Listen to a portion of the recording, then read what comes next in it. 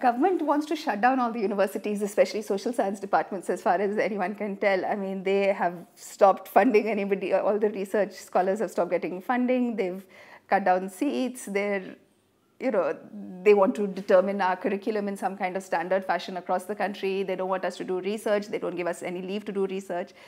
So as far as the government goes, they have absolutely zero interest in social science education.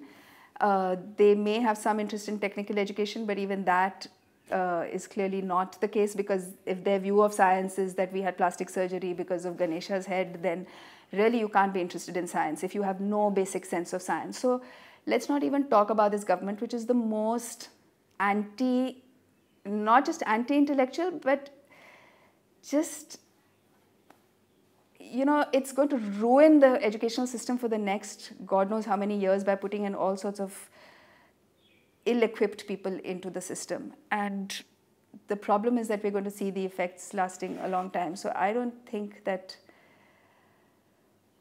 if you leave it to government, that the future of education is very inspiring. But if people are able to kind of fight back and protect some kind of autonomy within the system, then there might be hope. But again, we're talking about very few institutions, really. Like, if you look at the vast majority of colleges in this country, they're all state government funded or private funded, in which anyways people don't have any autonomy. People are scared to talk. How many people do you see from private colleges writing in the newspapers? How many people do you see? I mean, yes, a few from Jindal and APU and all that, but that's a different type of, we're talking about the vast majority are anyways silenced, anyways teaching shops. So I'm not sure that this government has, or the government before that had really thought through education at all. Do you have a view on how education institutions should be reacting to this climate? What they should be doing? Well, obviously we need to kind of hang in there, try and ensure that we at least have the freedom to teach what needs to be taught. Because with this CBCS coming in, there's a real danger of this kind of standardized curriculum being taught across all universities. And I don't really see much resistance coming to all these, against all these changes. There's so much focus on JNU and how they're resisting, but that's just one small kind of blip in the whole educational scene. And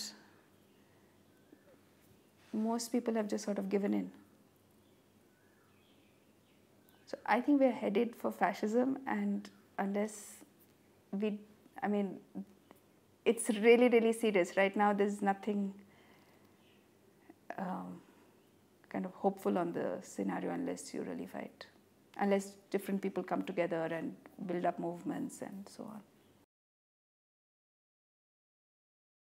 Yeah, no, I'm sorry if I've sounded really pessimistic and bleak about what's happening, but I think what's important is to always remember what Gramsci said, that one needs pessimism of the intellect and optimism of the will, because I think the situation will get better if people organize, if we are concerned about what's happening and we do take up issues, and we keep fighting in wherever we are, and whether you're in the courts or you're in the universities, to try and ensure some standards, it will change and things will get better, but it's going to be a long fight.